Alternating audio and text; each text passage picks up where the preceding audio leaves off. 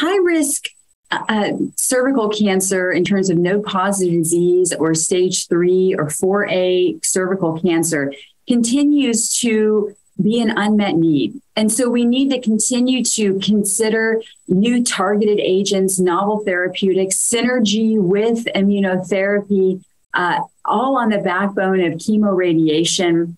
I think the CALA trial really showed us that from a global standpoint, even in areas that are considered technologically underserved, we are able to raise the bar in terms of technology and having patients' outcomes be extremely well. The progression-free survivals on both arms on the CALA trial were in the mid-70s. And so these are, really remarkable long-term outcomes for high-risk cervical cancer patients.